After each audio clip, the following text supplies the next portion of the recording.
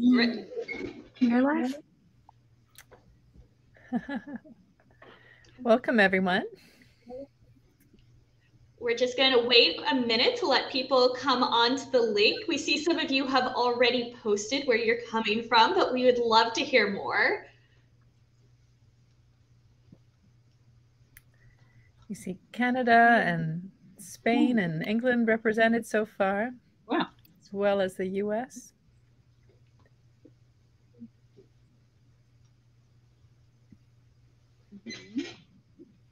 Do people really come in from around the world for your lectures? Mm-hmm. Yeah.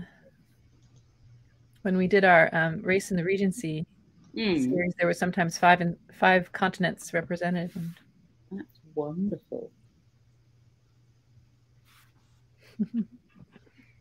All right, well, let us begin. Hello, everyone, and welcome to Jane Austen and Company. My name is Anne Ferdig, and I am the co-director for Jane Austen and Company.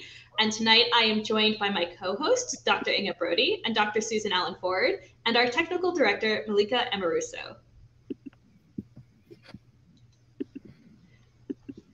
And tonight we welcome Dr. Jane Darcy to talk about Jane Austen and the science of sea bathing.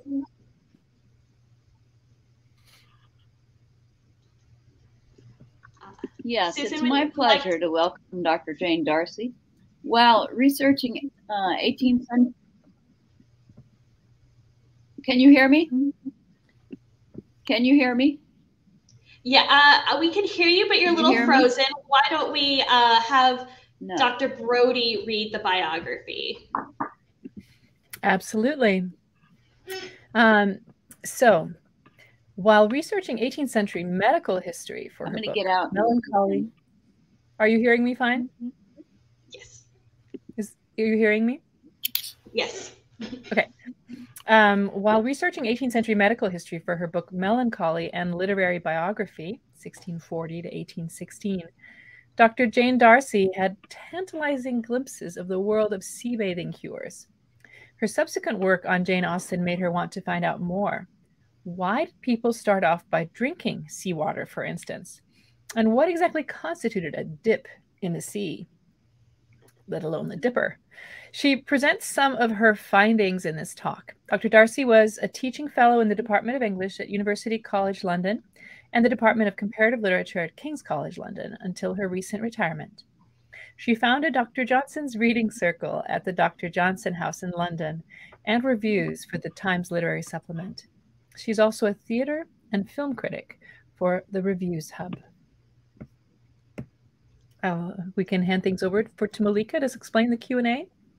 Welcome to YouTube, our streaming platform. If you would like to leave a comment or ask a question, please use the comment feature on the sidebar, or if you do not have a Google account and you cannot comment there, please feel free to email us at the email down on your screen, info@janeaustenandco.org. Thank you, Malika. Just a note for everyone watching, tonight's event is recorded and will be available at the same link in your email as soon as the event has finished. And yes, this is new, so unless we need to make any edits to the video, that will be available immediately. And so without further ado, I would like to hand things off to Dr. Jane Darcy. Thank you, all of you, very much indeed. And hello, everybody.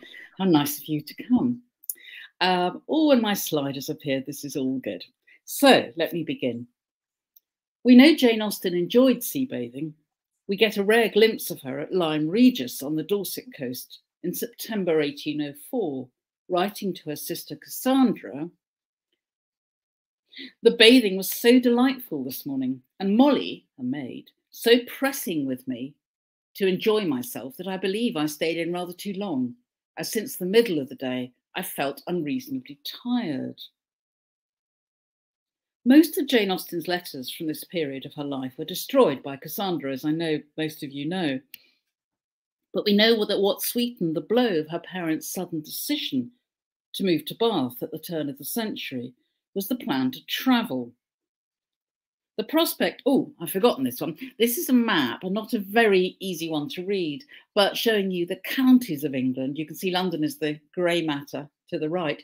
And if you got a chance to get close to it, which I don't, you can see Kent to the right-hand side. The key places there were Margate and Ramsgate, about which more later, Dover.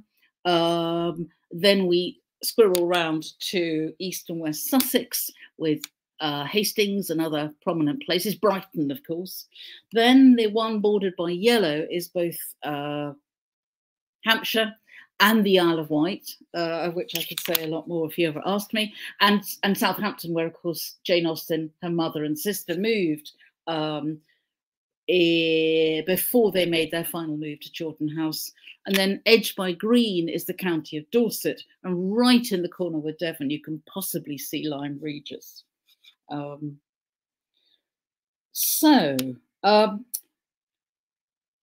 What Jane Austen wrote, were delighted about plans to travel, and this is the slide I need. The prospect of spending future summers by the sea or in Wales is very delightful, she wrote in January 1801. We subsequently hear of their staying in various seaside resorts and refusing an invitation to spend a summer in landlocked Shropshire. Austen privately telling Cassandra, for the present, we greatly prefer the sea to all our relations. But she was a discerning visitor. Not all seaside resorts were the same. On one occasion, she mentions an acquaintance who talks of fixing at Ramsgate. Bad taste, she remarks, adding, he's very fond of the sea, however. Some taste in that, and some judgment, too, in fixing on Ramsgate as being by the sea. I added a little photograph when I went to visit Ramsgate. It's a perfectly nice resort now, but you will recall in Pride and Prejudice that Ramsgate is where Wickham took Georgiana and tried to seduce her. So Ramsgate gets a bad rap from Jane Austen.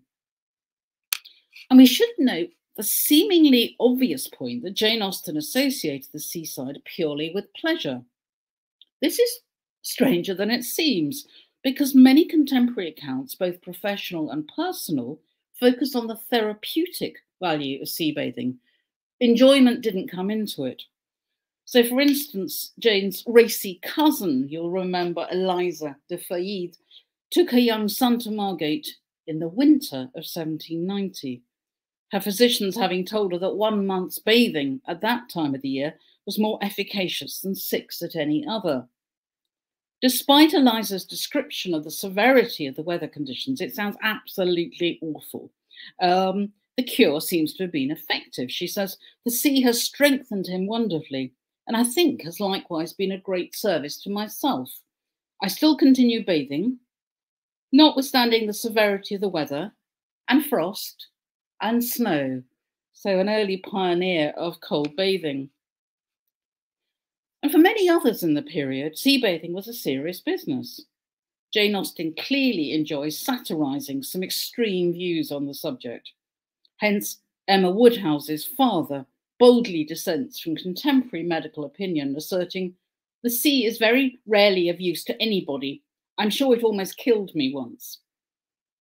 And then comes Sanditon, the novel she began in January 1817, and which ill health forced her to abandon, a full-blown comedic treatment of the ever-flourishing craze for sea bathing, and now with added faith in the therapeutic qualities of sea air. Here is Sanditon's Mr. Parker, extolling the virtues of this newly developed coastal resort. We should remember that as an entrepreneurial businessman, Mr. Parker has strong incentive for seeing Sanditon flourish. He held it as certain that no person could be really well without spending at least 6 weeks by the sea every year.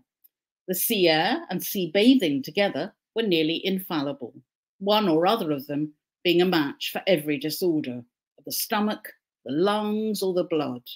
They were antispasmodic, anti-pulmonary, antiseptic, anti-bilious, and anti-rheumatic, Nobody could catch cold by the sea.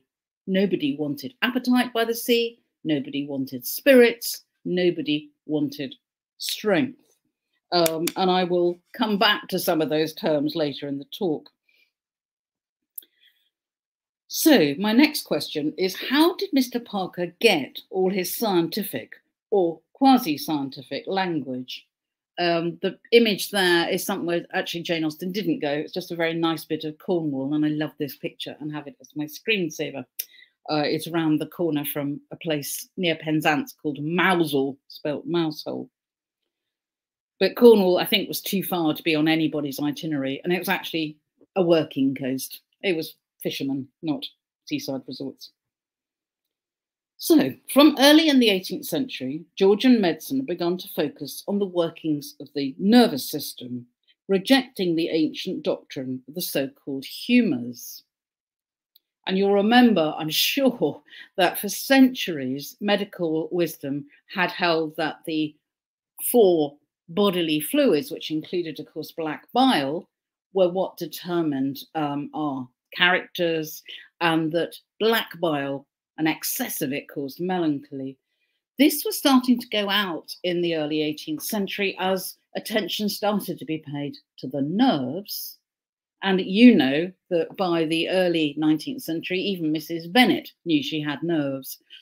And it completely changes the attitude to melancholy, because it's now attributed not to some rather repellent idea of black bile that made you sour and miserable, but oversensitive nerves, refinement. Again, I'll come back to that.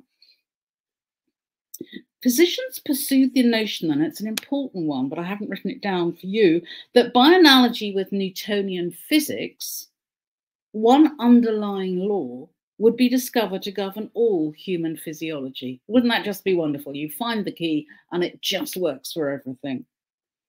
Where the health-giving properties of mineral water had long been endorsed by the medical profession, it was Dr. Richard Russell who published in 1753 a dissertation on the use of seawater in the disease of the glands, particularly, I can't really read that from here, the scurvy, jaundice, king's evil, leprosy, and glandular consumption. You wouldn't think it would be a bestseller from that title, and it was written originally in Latin for the medical profession, but it had an extraordinary afterlife.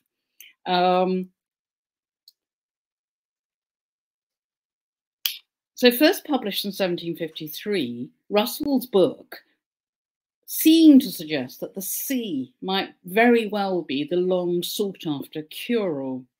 Interestingly, at a time when a successful medical man might have laid more emphasis on his well-to-do patients, Russell's wealth of case histories concerned patients from all walks of life. He records treating farmers and their families, domestic servants, the captain of a ship, even a 13-year-old Jamaican boy. Russell, who died in 1759, so the same decade this book was published, could not have foreseen that he'd come to be seen as the originator of the fashion for sea bathing. And the little plaque that's on the bottom left of your slide, I think I took the picture, is a house in Lewes, which is an inland, lovely town in Sussex, associated with Tom Paine and all sorts of other radical figures.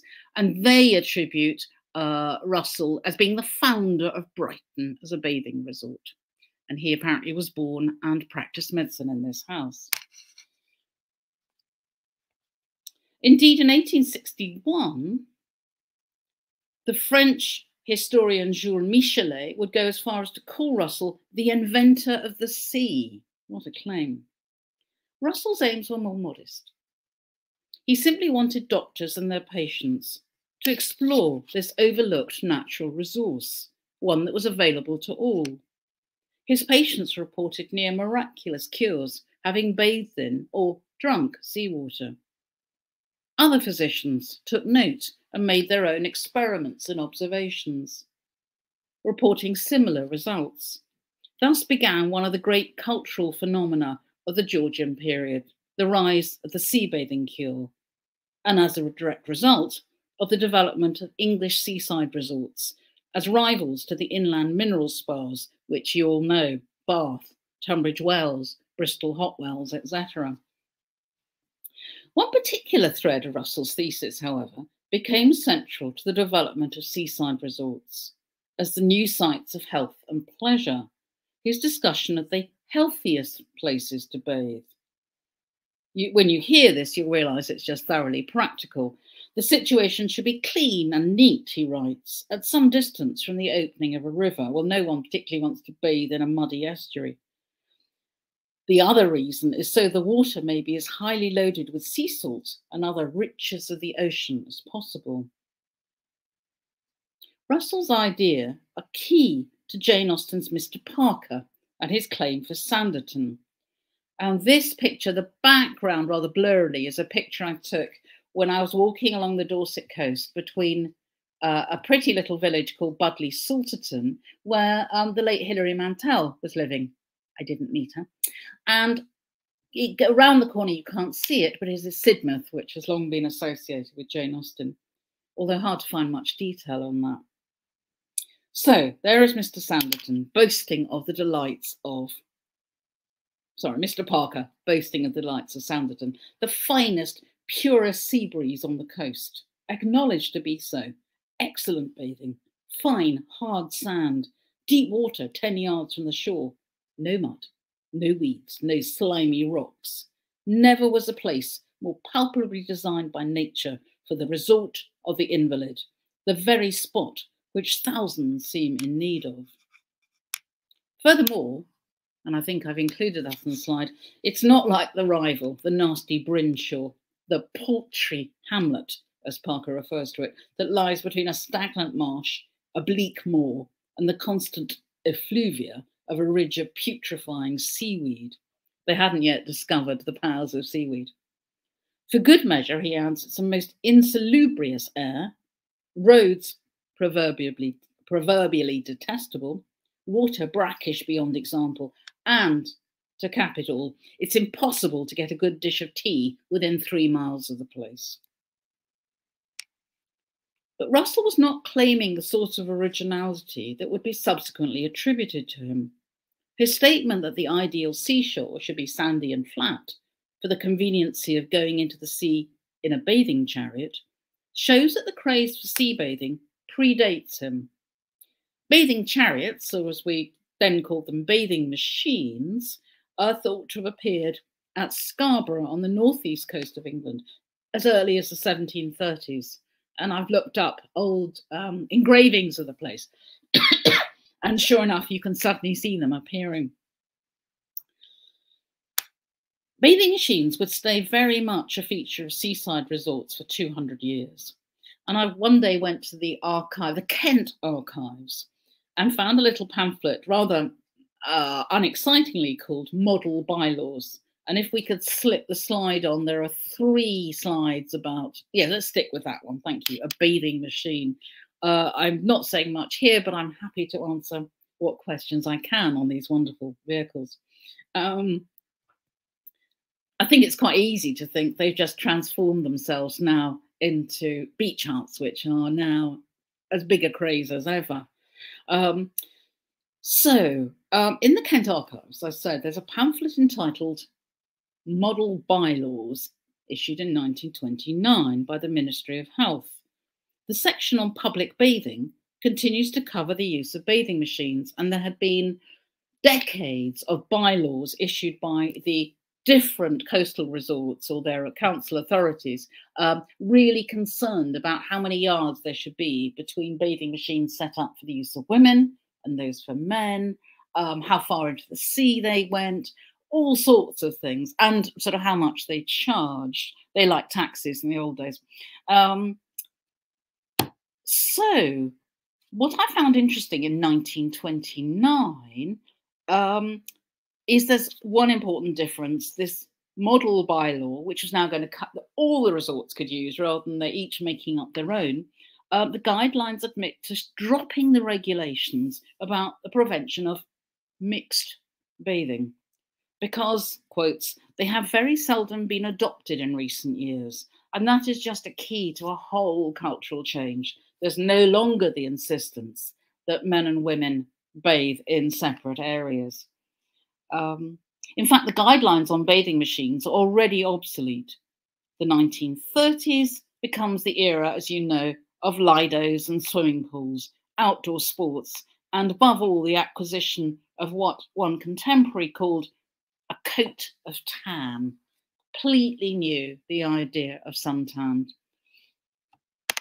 And if you get curious by this, if you go to the Welcome Collections, very nice website where everything is free to use, including this image, you will see some of these things. If we have the next slide, this is a lovely one from the Welcome Collection. It hasn't quite filled the screen, but never mind. It's, and I've now forgotten who it is. It's not Gilray, it must be Rowlandson. Whether this ever happened or this is just a very cheeky cartoon, I think it's more like a cheeky cartoon. He calls it Venus's Bathing (brackets Margate), a woman tumbling in a state as nature intended, headfirst into the water. And distantly, probably too small to see, there are a crowd of people on the cliff. And in some of Rowlandson's more cheeky representations of the sea, the gentlemen have telescopes with which to watch the bathing. The third image, very different, is irresistible, really. I went to the Isle of Wight, Jane Austen's beloved island, and after her time, of course, Queen Victoria settled there and had Osborne House built, and she had her own bathing machine down by the sea at Osborne. Disappointingly, although you can do as I do and stand outside and photograph, you can't get inside it. But all I know is it's supposed to be very well appointed and includes a commode, which I think is very, very good for people going in the sea, not having to wee in the sea. Anyway, moving on. As well as giving convincing evidence of the therapeutic properties of seawater, Russell, the doctor, offered detailed advice on how to undertake a sea bathing cure. Other medical writers would follow suit.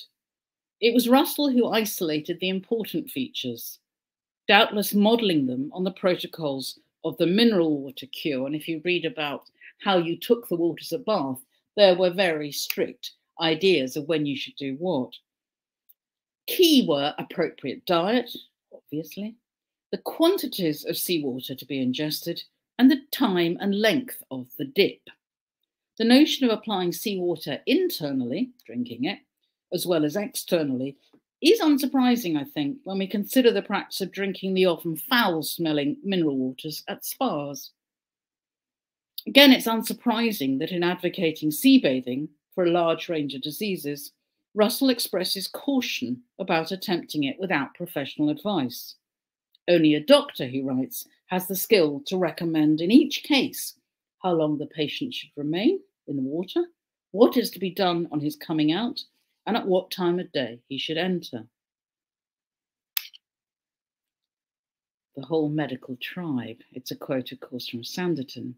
And this, I'm really now going to follow the evolution of medical ideas about the sea. The photograph I included is a modern one I took one evening at lovely, lovely Lyme Regis, where we caught Jane Austen swimming earlier. A significant number of medical texts on the benefits of sea bathing followed in Russell's wake. But where Russell's writing was addressed purely to other medical professionals, and as I said, the first edition of the essay was written in Latin, the standard language of medical writing, subsequent writers addressed the general public. This democratization of medical knowledge was not, for the most part, ideologically driven. Doctors writing after Russell reveal a new anxiety about their fees and, more fundamentally, their medical authority. Both were threatened once patients started willfully self-medicating by taking up sea bathing without seeking medical advice. Text after text underlines the danger to those who naively attempt a sea cure without proper professional supervision. So, for example, some 20 years after Russell, Dr. Robert White in 1775 published The Use and Abuse of Seawater Impartially Considered. He's indignant about the sort of usurpation of medical authority. identifying the propensity which people of all ranks have discovered towards sea bathing. Whatever the complaint is, whether chronic or acute, the patients promise themselves relief.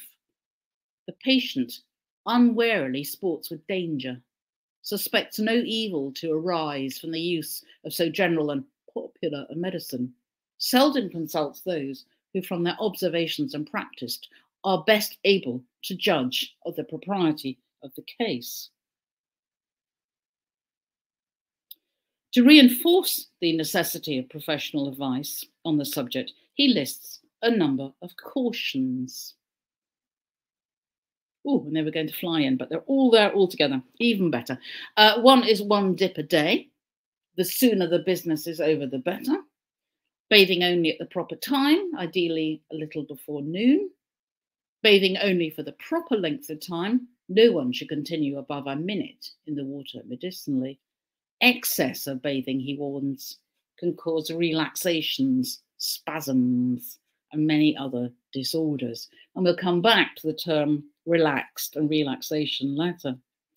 Patients, according to White, who ignored his advice usually ended up dead. He has case histories. Some subsequent medical writing is nakedly opportunistic. In the Wellcome Library's collection of rare materials in London, there's a tiny, cheap-looking pamphlet published in 1798 by one Dr. Squirrel, entitled Maxims of Health. This pamphlet additionally offers remarks on sea and cold bathing, the effects of sea air, etc. And now we're going to just see that wording. It sounds professional enough, but I think I'll give you enough evidence here to show why I don't think it is. The author is another who insists that sea bathing, when improperly applied, can be dangerous. He threatens readers that such unsupervised activity can have disastrous effects on the very complaints it was supposed to treat, and could thus render them forever incurable. For good measure, he rants at those persons who imagine themselves qualified to judge and boldly venture of their opinion of the propriety of bathing, who have not the smallest acquaintance with anatomy, physiology, the history of diseases, the science of medicine, or philosophy in general. As a rider to this, on the back of the little pamphlet, we discover he recommends some tonics. So for those bent on taking to the sea without his advice, he recommends a proper dose of tonic powders beforehand. And there we have at the back his adverts for his own homemade tonics. These can be purchased either in packets at 2 shillings and 9pence, or as tonic drops that are very, very costly, 5 shillings, 5 pence. Such quack medicines were evidently big business. Well, they always have been. In Sanditon, Mrs. Griffiths did never deviate from the strict medicinal page, except in favour of some tonic pills, which a cousin of hers had a property in. Neither Mrs. Griffiths' cousin nor Dr. Squirrel, however, would get any business from Sanditon's self-reliant Diana Parker, who insists, "My appetite is very much mended, I assure you. I've been taking some bitters of my own decocting, which have done wonders."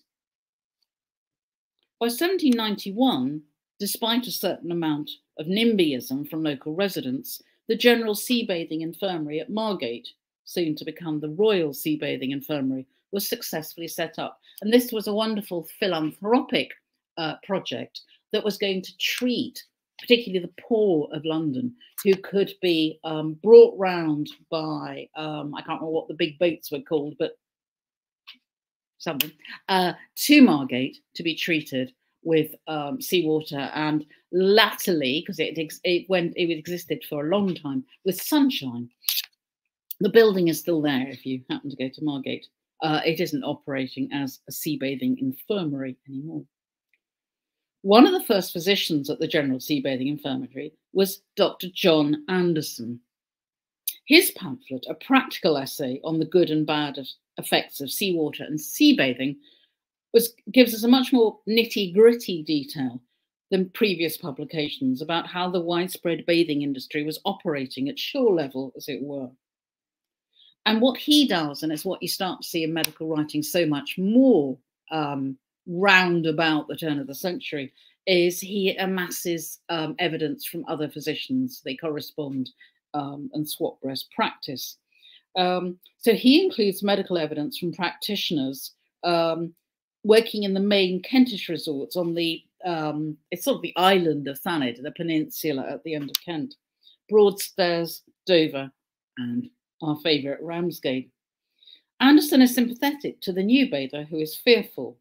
Unlike some doctors who invade against the dangers of alcohol, Anderson recommends timid persons to take a glass or two of generous cordial wine on entering the sea and indeed on coming out.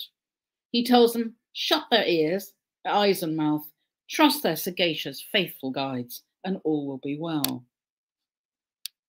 But Anderson himself is not above recording a few of his own miraculous cure. Success story number 1. A female patient who'd been 6 years in the East Indies with a first husband, and after bearing 9 children to him and a second husband, consults him after a succession of failed sea bathing cures in Margate, which seemed to worsen her symptoms. Anderson prescribes a diet of shellfish, meat, and a few generous glasses of generous red port wine after dinner. And lo and behold, in 7 days, she had not a morbid symptom. She got on horseback and rode repeatedly round the island. So there you go. The second success story was one which Anderson learnt about from an experienced male bathing guide in Margate. And bathing guides were, men were bathing guides for men, women for women. They would stand sometimes up to their waist in seawater beside the particular bathing machine they'd been hired for and help the poor sufferer into the water. Quite a lot of debate about whether you needed to go in head first, so you really needed someone on hand. Well, according to Zechariah Brazier, this bathing guide, there was a Mr Sanguinetta who had 25 years ago had universal palsy, completely paralysed. All below his head was without sensation or motion. Brazier, assisted by his wife and 3 men, used to carry him into a bathing machine for regular dips in the sea. The result eventually was a complete cure. He threw away his second crutch, walked with a cane, and took up his German flute and played. I don't know why that's a cure, but apparently it is. But I like the final detail. Subsequently, his wife bore him 7 children. There's a lot more said in the medical text about it, seawater curing infertility in women, and it's all very interesting, but I can't tell you about it today. So the question becomes, does sea bathing cure become redundant? There's a subtle shift in claims for the efficacy of sea bathing from around 1800s onwards. Sanditon has something significant to say about the medical profession's loss of authority over its patients in an era of popular medical texts encouraging self-help. Mr Parker's conviction that an aspiring seaside resort must be in want of a physician, or if not a physician, at least an apothecary, lower down the pecking order, is paradoxical evidence of this erosion of authority. Parker judges Sanditon to be thriving when visitor numbers increase. And you'll remember those famous signifiers of on-trendness, the blue shoe and the Nankin boot, are seen on display in a shop window in Sanditon. Austen implies that Mr Parker's search for a medical man for Sanditon is on a par with this window dressing. A resident doctor would, he believes, these are his words, very materially promote the rise and prosperity of the place, would in fact tend to bring a prodigious influx. Jane Austen obviously loathed that slang word prodigious. She only gives it to repellent characters like Lucy in Sense and Sensibility. They're always going on about things being vast and prodigious. And altogether, the emphasis has begun to shift from medically approved dips to the more general endorsements of the seaside and to the enlivening atmosphere of the resort. In particular, it's sea air as opposed to seawater that is increasingly cited as health-giving. Although Diana Parker in Sanditon asserts, in my present state, the sea air would probably be the death of me, she turns up about 2 days later. Her brother, Mr. Parker, believes that even his sprained ankle will respond to a little of our own bracing sea air. By 1807, when Dr. Thomas Trotter publishes his important intervention, A View of the Nervous Temperament, 1807, it's clear that the medical establishment is now being called to account. Trotter dismisses the spate of medical publications on the seabathing cure, which, he points out, are mostly cynical attempts to get patients to purchase the so-called tonics dispensed by the book's author, as we've already discovered. Trotter is particularly scathing about the more preposterous claims some modern physicians continue to make for the necessity of seeking medical advice before bathing. These, Trotter writes, are simply greedy attempts to bring it under their control. He then makes the wonderfully common sense observation, leaving aside all these gentlemen in full possession of their theories, I must beg to consider it, seabathing, principally as an exercise and amusement.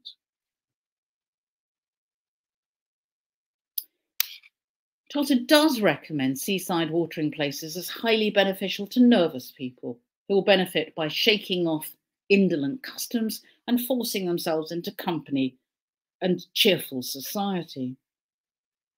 Nervous people were thought to be particularly prone to a condition which was of central importance to Georgian medicine, and that is hypochondria, a tricky term, as I'll try and explain.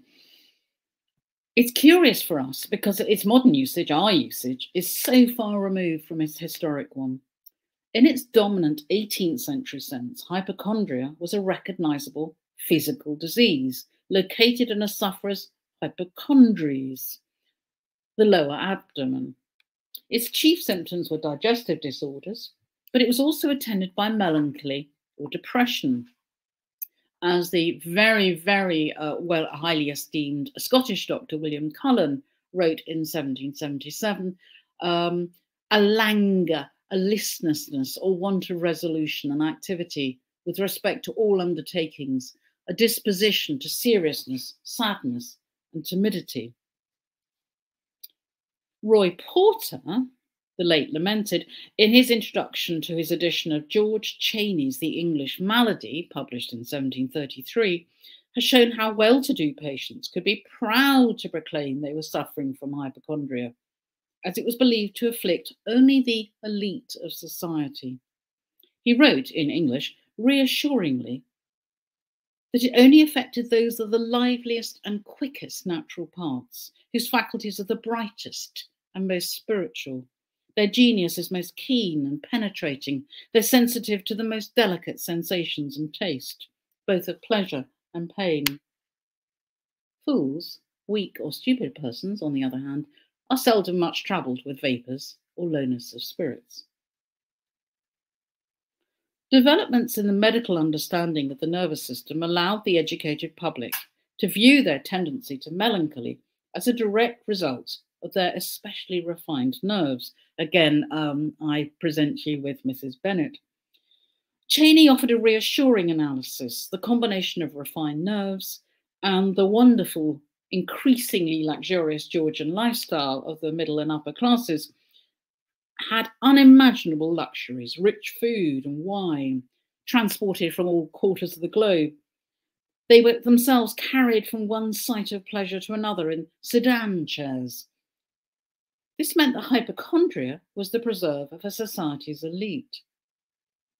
Cheney insisted that melancholy or hypochondria, almost synonymous terms, was a recognizable physical disease, as I said. And importantly, Cheney insisted it was quite separate from madness. It's why when, I'm going to forget his name now, I'm just busking, William Haley wrote the edition of William Cooper's letters that formed the first biography. He made very much of the fact that he suffered from melancholy and hypochondria, but therefore could not be mad. William Cullen, however, understood hypochondria to be idiopathic, the medical term which basically means we don't know. Importantly, Cullen, and we're back in 1777, Cullen identified hypochondria as a disorder of the mind rather than the body, describing sufferers thus, and this is the meaning closest to what we understand. Sufferers from hypochondria are particularly attentive to the state of their own health, to even the smallest change of feelings in their bodies, and from any unusual feeling, perhaps of the slightest kind, they apprehend great danger and even death itself. In respect to all these feelings of observation, there is commonly the most obstinate belief and persuasion. Cullen, therefore, articulates what will come to be the dominant meaning of hypochondria as we now understand it. So we return to Sanditon and the Seabathing cure. In Sanditon, Jane Austen gives the same robust common sense as Trotter to Charlotte, who, hearing the tribulations of the Parker siblings, suspects in her words a good deal of fancy, imagination, in such an extraordinary state of health. Observing Miss Parker's constant use of salts and drops, she thinks there are no symptoms which would not respond simply to putting out the fire, opening the window, and disposing of the drops and the salts. To youngest son Arthur's self-diagnosis, she speaks out. As far as I can understand, Charlotte says to Arthur,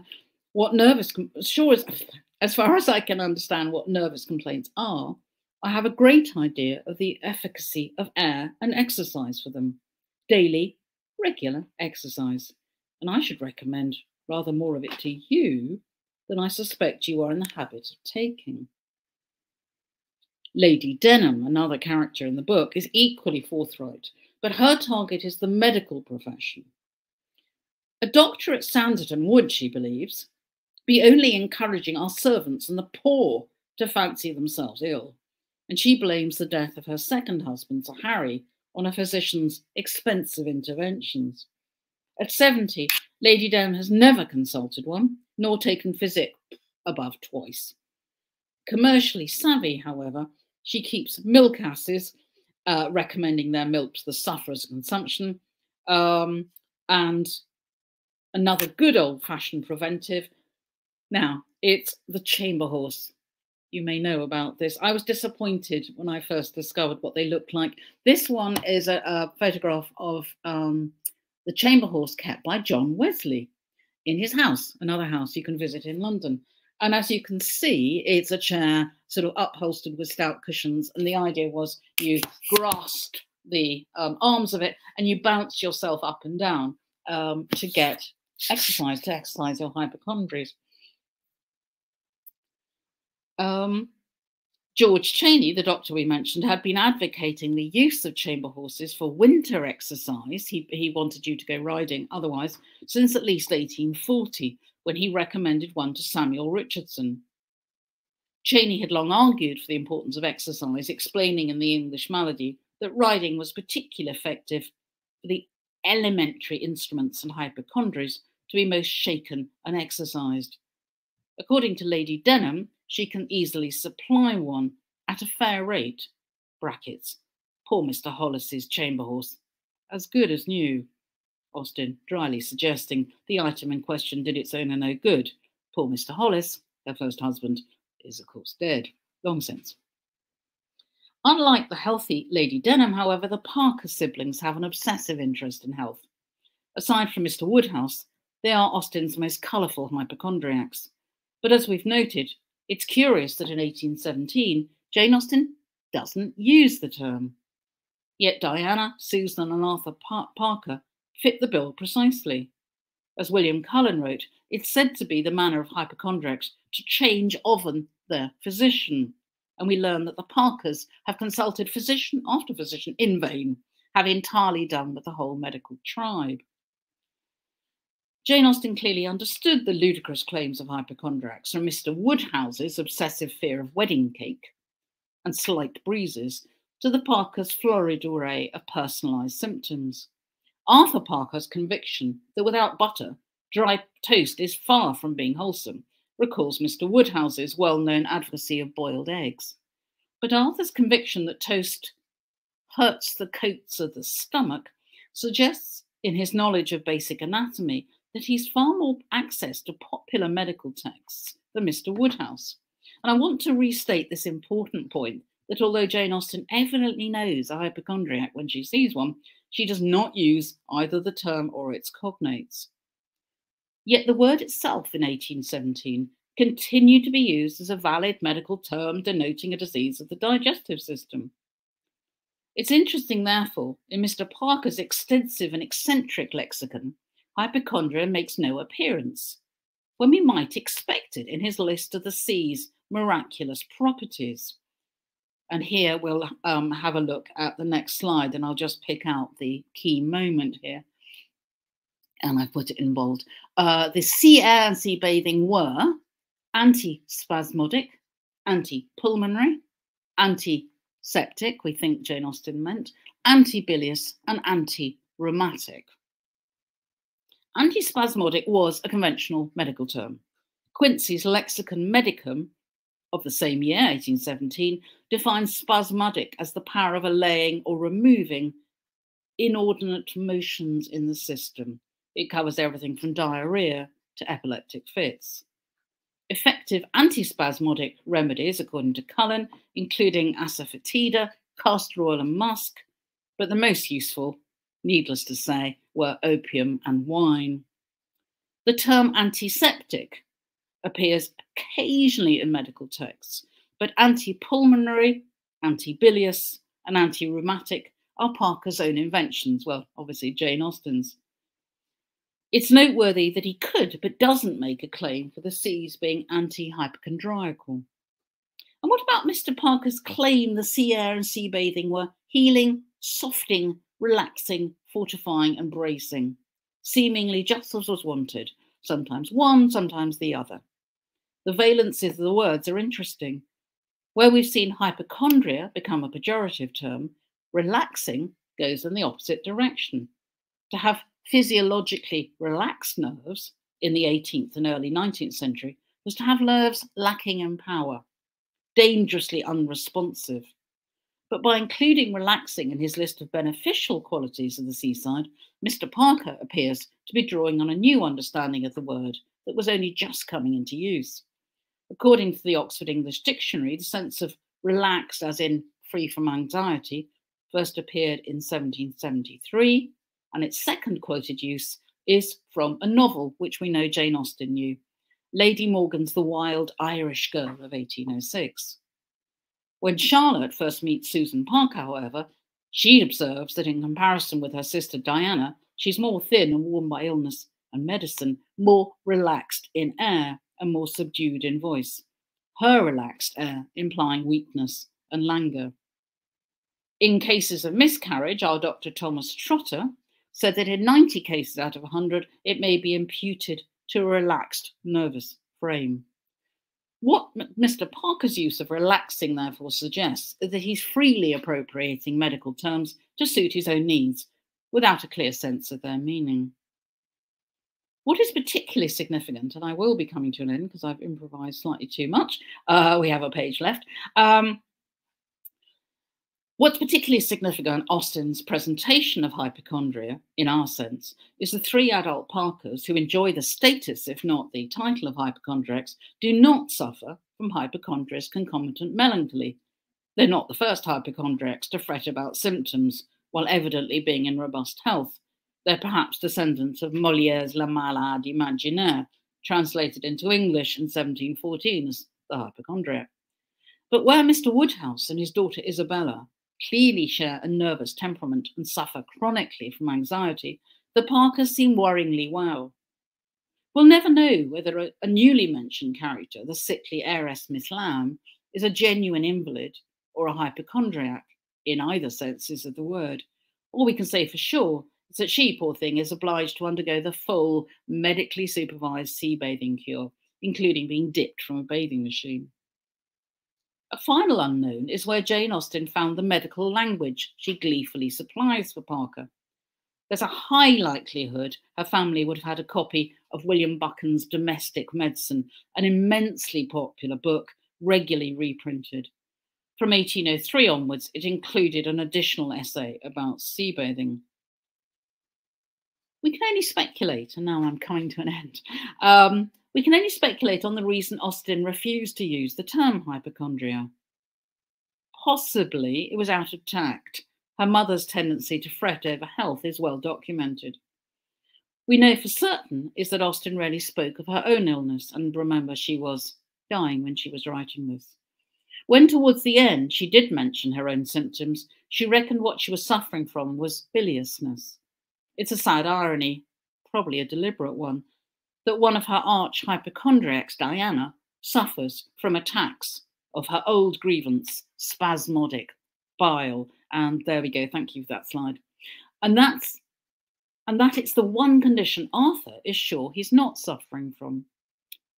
If I were bilious, he continued, you know wine would disagree with me, but it always does me good. The more wine I drink, in moderation, the better I am. Beneath the broad commentary of Sanditon, Austen has explored the limitations of contemporary medicine. But on the other hand, we know Austen's fondness for a glass of wine. Perhaps there she's having the last laugh. Thank you. Thank you so much for that, Jane. Sorry, I overran. It was 39 minutes. Oh no, it was so fine. much to say though. I mean, really just so much detail. Thank you so much. A reminder to everybody who is watching, you can still get your questions in. Either drop your questions in the chat or email them to us at info@janeaustenandco.org, and I will leave that up there if you would like to email in your questions. So we have a question to start that I think you will be well equipped to answer. And this is about Cooper. Did Cooper's 1789 poem on the benefit said to be already received by His Majesty from seabathing, marking George III's recovery from madness, influence the popularity of the topic in Austen? Oh, that is such a good reference. Thank you very, very much. I am pretty sure it would, although Cooper himself earlier had commenting on, and I can't remember the exact quote, but the kind of madness with which everyone rushed to the sea. But it is interesting that we know that George III was dipped, of course, in Weymouth. And apparently they have his sea bathing chariot on a roundabout, on a circle on the main road going to Weymouth. I haven't been to see it myself. But almost certainly, I mean, to have royal approval must have made a difference. Slightly more difficult when he reverted to madness, however. But thank you. That's me. Thank you. What about when did bathing become swimming? That again, such an interesting question. I spent a long time trying to work out whether people actually swam, because I mean I can show people definitely swimming later in the 19th century and obviously in the 20th century, but I suspect they just sort of frolicked in the sea. Going back in time, there are some very interesting histories of swimming. It was generally considered rather infra dig. It was all right to swim in a river. Eton schoolboys swam in the Thames, but I think it was generally approved when the army, they thought it was worth teaching soldiers because they might actually need it. But it's a strange one, and you wonder what opportunities people got before you had warm water swimming baths. When you just to follow up on that, when you mentioned William Buchan, is that the Buchan last name? That's it. Yes, Domestic Medicine. It's been around. There were reprints. If you look in Echo, there are endless reprints. It was in everybody's house. Because he also wrote a little piece called "The New Art of Swimming." Oh, and I have now forgotten that. And is it in the 1803 or 84 edition? Is by his son Alexander, but I might be wrong. Certainly, Alexander writes a separate book later on. Okay, very interesting. Thank you. I keep breaking up, so I don't know if I'm going to be much use here. But I was following up from Ingrid's question about swimming. Did they also consider, I mean, in England, going to the continent to swim in the Mediterranean? Was that a, you know, also health giving, or was that something entirely different? It's tricky because, of course, for most of Jane Austen's life, the continent was out of bounds, except for 1808 because of the Napoleonic Wars. And as far as I can see, reading guidebooks to the continent over the whole long period, the continent still held very strongly the tradition of going to mineral spas, more than the sea. So somewhere like Cannes in the south of France, and I can't put a precise date on it, only becomes fashionable from having been a little fishing resort when an Englishman, whose name I currently forget, went there, took a house there and kind of established it. So I think it's much later to pick up.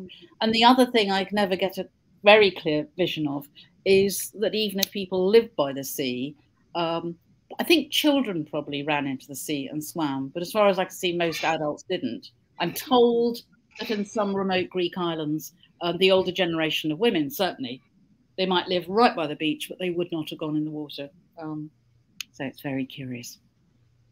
What I like with Queen Victoria's bathing machine, there are information panels around it, is that Prince Albert designed a sort of floating wooden surround, almost like a paddling pool, to float in the water, and then their numerous offspring could hang off it and learn to swim from that. So he was a great advocate of swimming. So we have another question from the audience. Were there moral texts addressing the dangers of the seaside resorts, as we saw with Georgiana and Lydia, in opposing medical texts? So is there like this idea that it might be like good for your physical health, but maybe bad for your spiritual or moral health? Lovely idea. There was lots of anxiety around it. So I ended up writing an article. It's in the TLS somewhere in its archives, about terrible anxiety about male nude bathing in the Victorian period. It was easy to research because you've got so many newspapers that are searchable then, much less easy in Georgian period. I think what I have read when people are advocating the seaside is very much trying to see it within the kind of protocols of the mineral spas, a place where you should behave properly.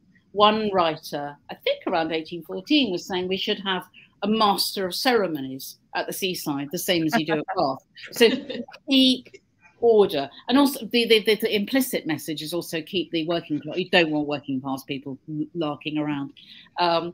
They were onto a loser there because, of course, as soon as we started getting railways, everybody flocked to the seaside, and quite rightly.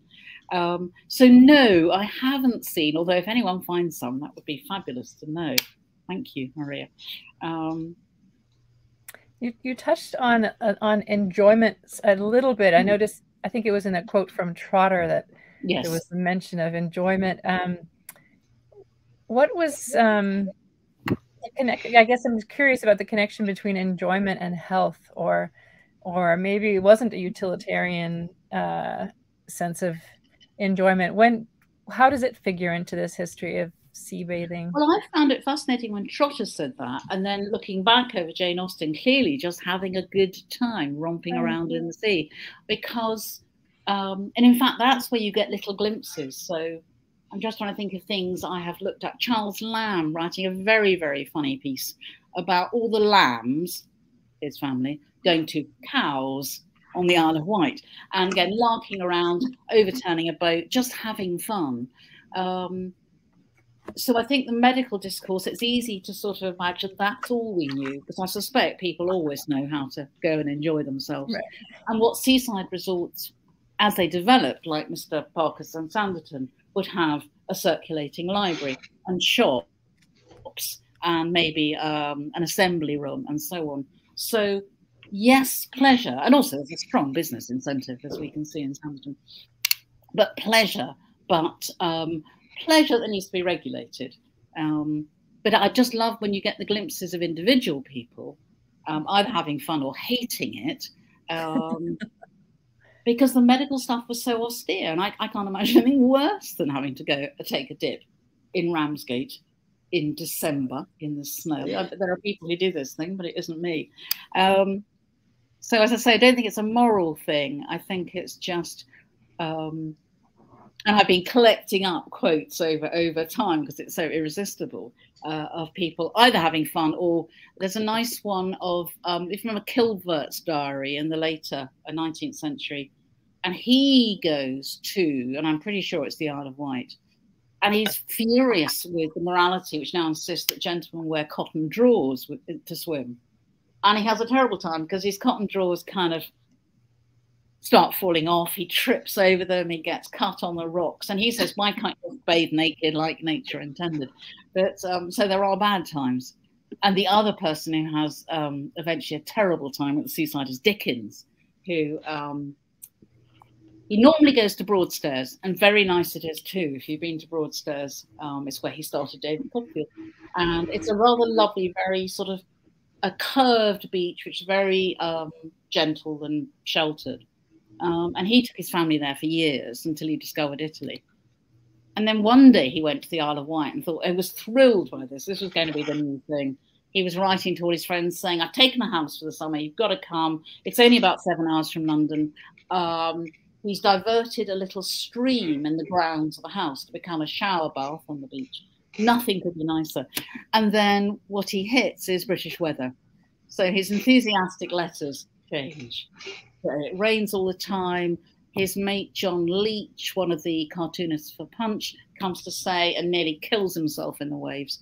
And basically Dickens goes silent, never writes about it again, but he does set the, am I going to remember their name, in our mutual friend, who are the Nouveau Riche family, the Veneerings, have a very, very unhappy honeymoon there, just saying.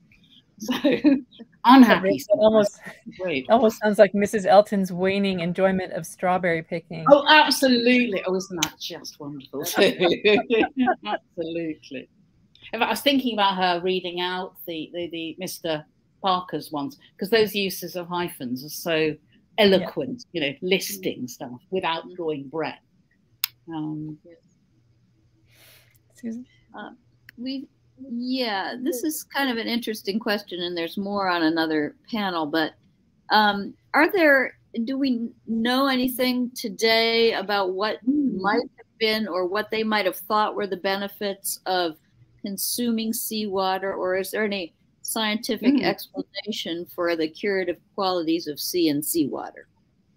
Well, there was a lot of evidence gathered by various doctors. There's one, his name I at the moment forget, where he insisted on taking his poor servant into the water with a big glass thermometer to measure his temperature to see if that was making any difference. Unfortunately, the servant got knocked over and the thermometer broke. But drinking it, as I say, I can only see it by a parallel with drinking the water from mineral spas. And in fact, the very first seaside resort, Scarborough, is where there was also a mineral spa at Scarborough that happened to pour out naturally from the rocks on the beach. So some of the first engravings I looked at from 1700 show little figures queuing on the beach just to taste the waters. And then I like looking at them over a few years, you suddenly see a kind of establishment is set up for the people taking the waters, and then you see the seabathing huts. So people are starting in the water. I imagine, I suppose, as a sort of emetic, it might have done people good. God knows why. I mean, it's interesting now because there's so much interest now in cold water bathing, so that actually the seawater, plus of course being, to sound like Mr. Parker, antiseptic, you know, bathing in salt water has a good provenance. So I think there is. I don't think anyone's going to recommend we drink it now, especially not on the coast of the UK, which are tend to be rather polluted. Yes, I think the sea bathing holds sway still as a really sort of a decent thing for your health. So you mentioned a dip being about a minute long. Was that fairly standard, or did they possibly stay in longer? stay long. I suspect, like Jane Austen, they larked around as they wanted to.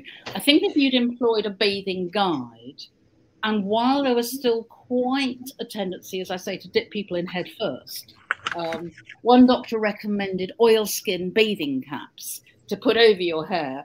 Other people said, don't use a bathing cap. You want the salt water to wash away, the impurities. But I think that if you dipped in head first, there's not much chance of staying in longer than a minute. But I suspect, and looking at cartoons as time progresses, one suspects people very happily just bobbed around in the sea. There are an awful lot of cartoons from the 19th century, which are wonderful, after Gilray and Rowlandson's rather saucy cartoons of this. And here is a very a direct question. Ah. Yes, interesting one.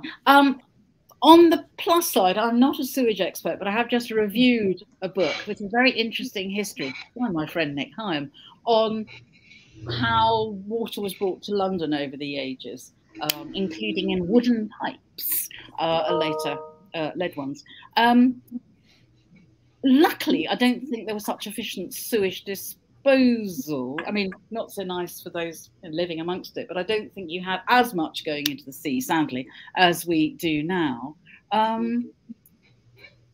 Interesting. I would worry about swimming in it, at any period, but it doesn't get discussed. But then lots of things like that don't get discussed. You're not going to get Jane Austen on the subject, obviously. But what I do know, and I can't put a date on this, is that canny companies started exporting seawater, either bottling it or in pipes to London, where you could then it could be warmed in seabathing establishments. I mean, there were seabathing establishments on the coast where they warmed up the seawater, or, as I say, to London. So I think generally seawater seemed to have this magical property, and people luckily didn't know too much about sewage. I hope. I've been thinking about what you said about class earlier, and trying to separate people. You see those paintings by Turner, especially in Constable, where people are kind of walking around the beach, and you've got some people who are clearly working class, digging and tending nets and that sort of thing. And then you've got other people who are more in the line of tourists walking. What about for sea bathing? Did they really make an effort to define certain areas of the beach that would only be for sea bathing accessible? That's a sort of huge and important question, because the book that influenced me most, and I highly recommend it, is Alain Corbin, Corbin, The Invention of the Sea. It's a delightful book. He tends to write more about France than the UK, but he said that for centuries we hated the sea. It was full of monsters in the old days, the sort of effluvia of nature, dead things, and that the shore, in as much as it was anything, was the fisherman's workplace. There was no magic to the seashore, and it wasn't till he reckons it was Dutch painters at the end of the 17th century who started painting the shore, particularly the one at just outside The Hague, Schwennen, can't pronounce it. A lot of lovely paintings from there that suggest people were starting to appreciate the aesthetic qualities of walking on the shore. You're absolutely right. I mean, all the Turner's pictures of the fishermen, I think they probably just coexisted. And fishermen, of course, traditionally, apparently even now, tend not to swim. There's a wonderful fisherman museum up on the east coast of Scotland in Anstruther, and I cross-examined them about this, and they said, no, generally there's a huge superstition, or there was, about fishermen learning to swim, because if your boat capsized, you wanted to drown. You didn't want, if you swam, you'd die a horrible death, so you just wanted to drown quickly. So the thing with fishermen, I mean, certainly as the sea bathing took off as a commercial proposition, and you had kind of like taxi ranks, you had ranks for the bathing machines. I imagine more and more of the beach got sort of taken over for commercial reasons. And also all those things Mr. Parker doesn't like are sort of slimy rocks and seaweed and stuff.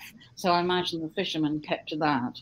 And there was quite a move in some places to keep a completely separate beach for men and boys to swim in, rather than offending nice families who didn't want to be exposed to the horrors of male nudity. Yes. Thanks. This is a question I'm actually very curious about as well. Is there any evidence that these ideas about saltwater that we saw popular in England filtered across the Atlantic to the American, wannabe colonies, I guess, quite at the point where some of the Austen stuff is happening. But what are the transatlantic connections there? Such a good question, and I'm not fully informed on this, so I do remember reading something about it. I think in the way of all these things, ideas spread fast. So I imagine, but I'm hesitating because I don't know. Well, I know a bit of the East Coast of America. I mean, you wouldn't want to swim in DC in the Potomac, would you? No, I'm just saying. I do not know, and I should read it, but I'd love to hear more, Mary, if you do some research on it. I would love to know more about how this spread to the American colonies. So. Yeah, I think I would kind of agree with you about having that same kind of thing of like, where do I know this from? So yes, I am struggling. But I'm inclined to agree that it did make its way over. I would have thought so.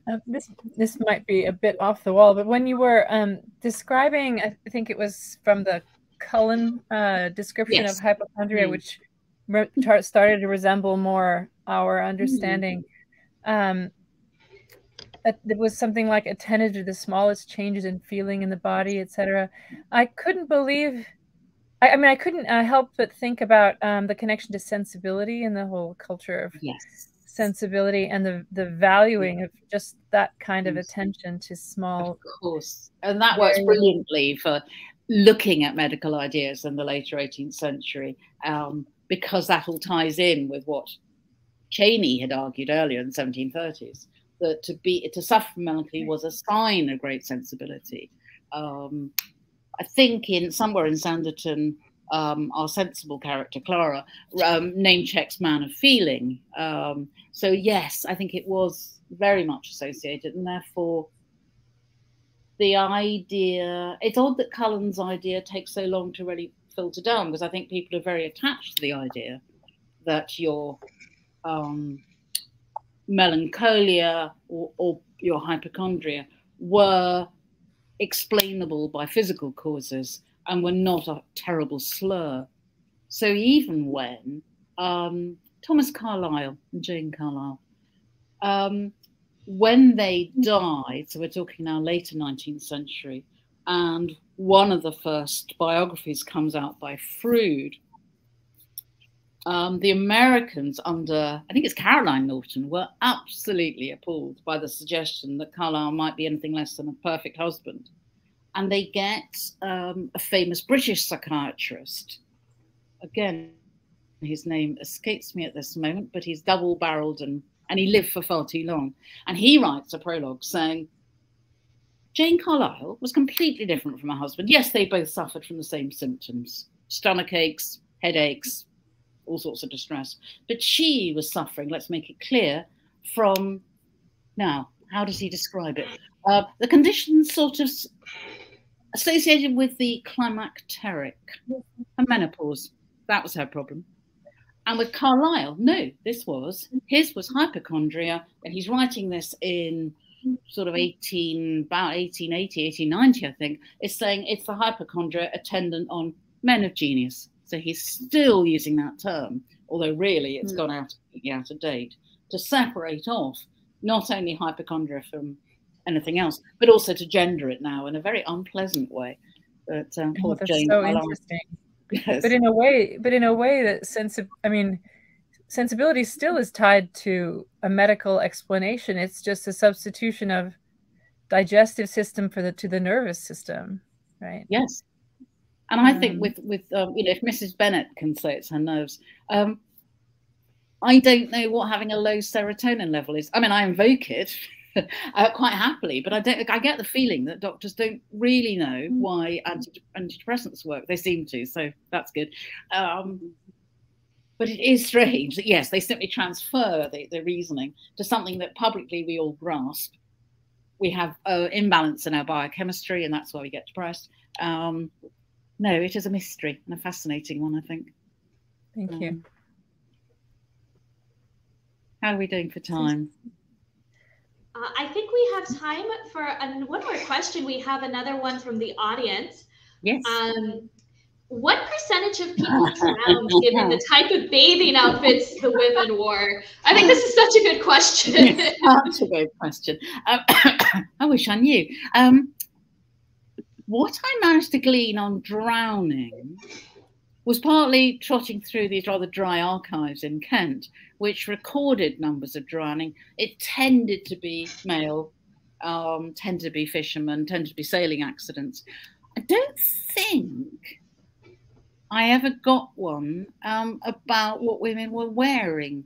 I'm scrolling through my memory of the advent of dedicated team of people to rescue. The Humane Society set up really very early. I've got a feeling it was as early as the 1790s, but I may be wrong. And they would rescue people drowning, and in cities as well. So it was a particularly a case where a poor kid walks into a shop of some sort and the trapdoor's open and the child falls down directly into a wide sewer. And somebody does manage to pull him out and rescue him. I don't know, and the costume seemed so ridiculously impractical. I suspect it's why they just hung around the bathing machine and frolicked rather than, you couldn't have swum an inch in those. I see them and I just think of how heavy they must have been. And also, you quite often hired them, so that picture with the ladies in the kind of brown calico, they were obviously hiring a wet, I imagine, bathing dress. I think it would be absolutely hideous. So yes, you can't imagine they could do very much in that sort of rig out.